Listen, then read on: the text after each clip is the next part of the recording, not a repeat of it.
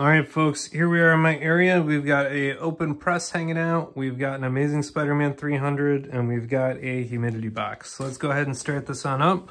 We're gonna go ahead and turn this on full blast. Then I'm gonna grab my Amazing Spider-Man 300 here. Again, I tend to handle these, an inch or two in from the edge with the book centered. And one of the things that I think is the most important here is I'm gonna have a nice open splayed hand while I'm manipulating this book. And so I'm gonna try to have those pages rest on my fingers and the back cover across not just my thumb, but that whole palm of my hand over on the right side there. Okay, and so my left hand is plenty open up underneath. And I'm just gonna go ahead and flip to the centerfold of this book. There we are, so there's our center staples. And now I'm gonna support this with my right hand as I flip it on over here, going into my humidity box, and just loop it very carefully. And again, I'm not going to disrupt those pages or the spine here. So I wanna make sure that that's supported. And so we're gonna go ahead and give that its due, hanging on out in there as that thing builds up humidity.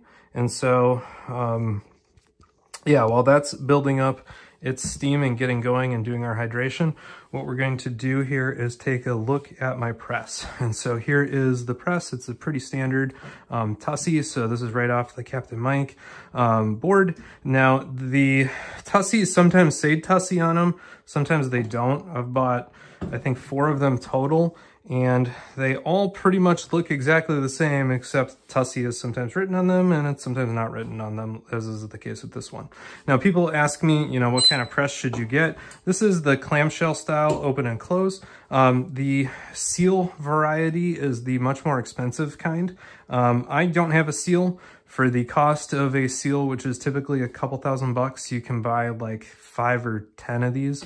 And so at least for the scale of the operation I do this at, I'm perfectly comfortable getting just the clamshell. Now, some of the ones that swivel where the top plate moves over and then clamps down, I don't like that variety because it has too many degrees of freedom. So there's too many ways for you to torque a book or cause a problem. The nice thing about the clamshell is it's open and close. There's no horizontal movement in any of the other goofy directions. And so open and close, I think, is your way to go. Now, because it's open and close, it's hard to get those to shut this way. And I think one reason people hate on these clamshell presses and the Tussies is because they don't have them calibrated right. And so before I use the new press, I pay attention to make sure that these plates actually shut nice and flat. And to do that, what you have to do is pop this bolt out and slide some washers in here. So this is no longer flat. If you come on over here and look, it's lifted up on the back, and that's to adjust the angle at which this thing shuts. Now, if you want instructions on how to do this, you should reach out to Chris Trump on the Captain Mike Facebook board. He has a fantastic FAQ and a how-to. So that is gonna be my advice there. But after I adjusted these back bolts on these Tussies, I've been able to get really flat books. And I don't really see myself upgrading to a seal anytime soon because I don't really see the need. So at least based on before and after pictures and the grades I get back from CGC, I don't see any reason to upgrade from the clamshell. Now, inside my press, I have the silicone pad. This came with the press from the manufacturer. You can remove this if you want. You just have to then crank on the knob to get it to adjust down. I find it easier to manipulate with it. I have in this press aluminum plates. I know that there are some people in the field who swear you need aluminum plates instead of steel plates because they have a different coefficient of thermal conductivity. But I actually think that's nonsense. So there are a lot of physical parameters one can use when defining a metal. The coefficient of thermal conductivity is like if you're going across a very long distance on a metal. And realistically, because this is the part of the press here that gets really hot, and this is the part of the press that's going to have that aluminum plate sitting on there, your surface-to-surface area contact is going to be extra large. And so I don't really think that there is a reason why you need a different metal. I've consulted a whole bunch of engineers that work about it, and they all agree if your surface area of contact is large, which is the case here relative to the thickness of the metal, which it certainly is, it doesn't really make a big difference. Okay, so sitting on top of that, I have 2 Treasury backing boards. And then I have my SRP paper ready to go. And so this is the setup. I actually like the Treasury side backer boards better than the magazine size because they give me a little bit more flexibility in the X and the Y direction. All right, we're gonna go ahead and kick this on. Typically I like to start that, but I forgot to flip that on a minute ago, and we're at about 4 minutes here for our Amazing Spider-Man. So we're gonna go ahead and take this on out. The first thing I'm gonna do here is shut this off. So that's 2 clicks on this particular model. And then I'm gonna slide my fingers under here so that I can pull up and hold the center page so I don't have to keep flipping. And then with my left hand, I'm gonna grab it about 2 inches down on that spine. And again, as long as the book is balanced, you're not gonna cause any spine ticks. So if you grab it from the top edge or the bottom edge, you're gonna risk that. But if the book is grabbed in the middle, it should be evenly weighted and you shouldn't really have a whole lot of problems. So I'm gonna go ahead and pull that out. There we go, and now I'm gonna splay my left hand and open it up, and I'm right at the center fold. Okay, so now I'm gonna take my magazine backer board, which is hanging out right here, and I'm gonna go ahead and put that in the center fold. And as I do that, then what I'm gonna do is fold this on over using my right hand, and I'm gonna gently push on the backer board with my right palm against the staples. And so if you look right there very carefully, you can see a little bit of staple protrusion, and I'm gonna do the same thing on the bottom. And that's to make sure I get that backer board all the way in there and fully support those staples. And then I'm gonna open this flap on up, take my cardstock and slide it on in nice and snug. And I can feel that touch where my left hand is. And then again, I'm gonna close it, always manipulating it here in the center of the book, flip it on over, equally supported, and then I'm gonna put it on right there. Okay, now I have my nice sandwich. This thing now is stuffed, equivalent to a Thanksgiving turkey.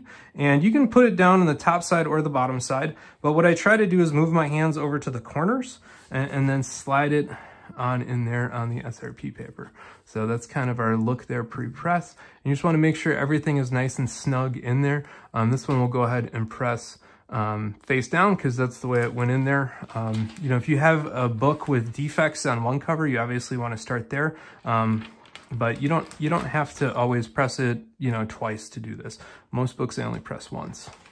So I'm just going to cover that SRP paper on up right there. I'm going to grab 2 other Treasury backing boards, right like so.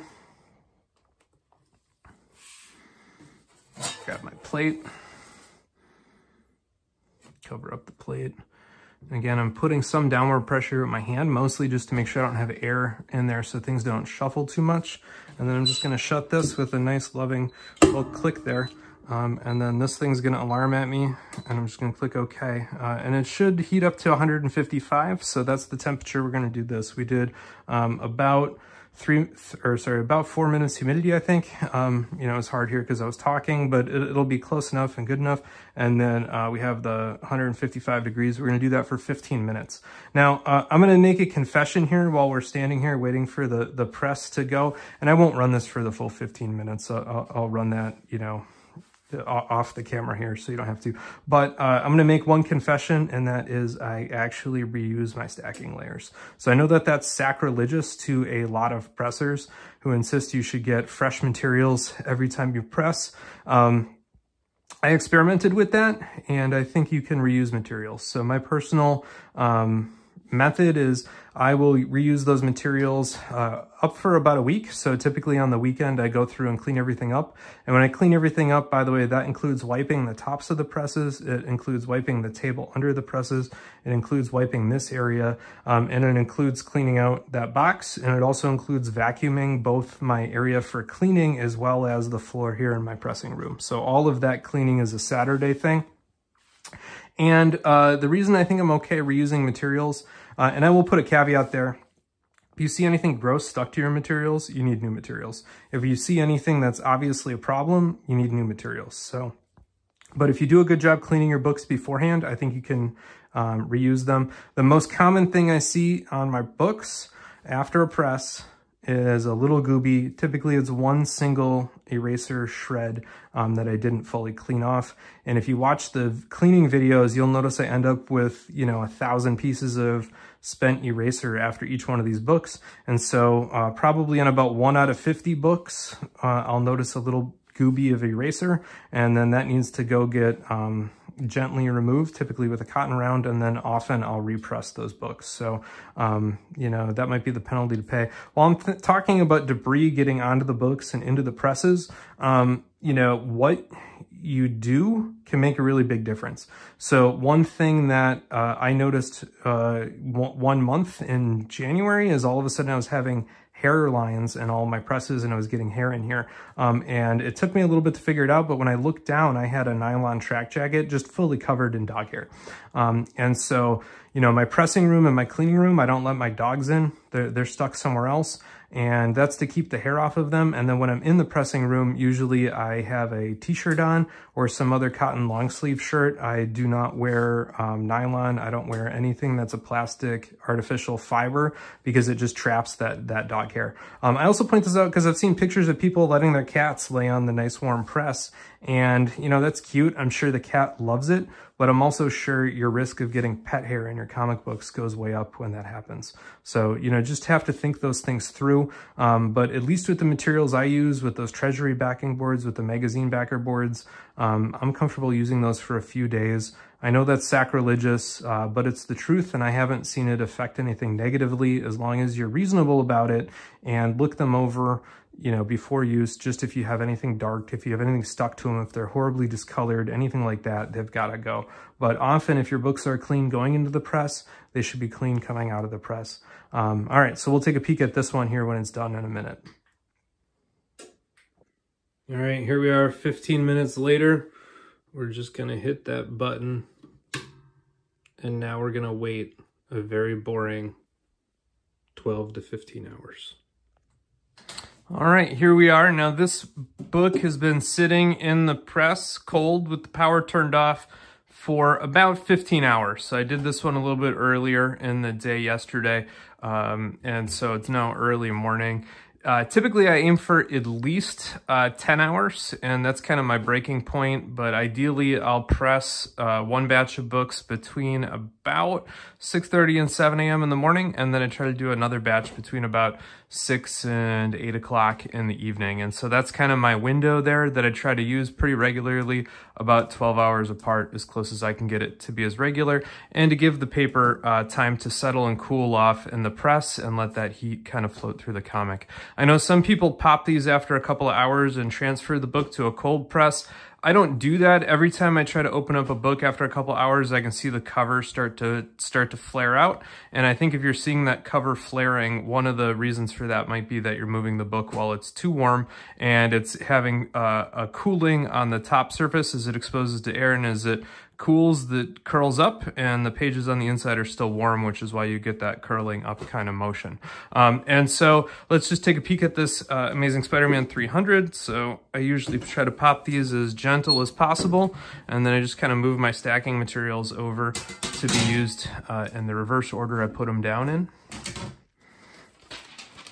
And then I try to reach in, and typically I'll kind of support down by the spine and try to get my hand under there as quick as possible. And then, you know, I try to slide these out with a minimal amount of friction, because sometimes you get static, and that static can sometimes be kind of lame. So, and then I'll just drop this down here on my mat and we'll see how I did. And as you can see there in the glare, it's a nice smooth Amazing Spider-Man. It's pretty flat as we go down here. And as you just look at that glare, it's got a nice smooth finish kind of all the way over the top. And that's it. That's how I press a modern book. So the trick here is hydration.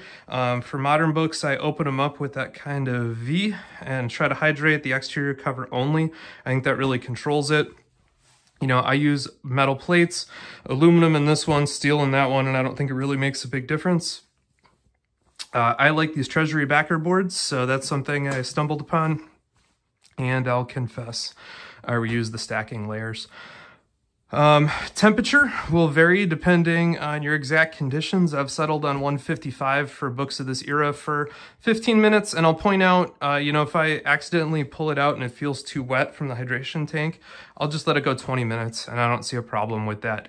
It just helps dehydrate the paper a little bit more, and so if I'm worried that I overhydrated it, I'll give it a little bit more time in the hot press. What I do think is really important, though, is calibrating these clamshells. So again, I'll refer you to Chris Trump to be able to get that correct. And then the other thing is to make sure you leave it in there for at least, you know, like I said, 10-hour minimum, but I aim for 12 hours. So that's it. We'll go ahead and check out our Amazing Spider-Man number 300. newsy. It's even a newsstand. All right, if you enjoyed this, give me a thumbs up, subscribe to the channel. I'll probably submit this one to CGC at some point, but I want to make sure I get this video out there for you beforehand.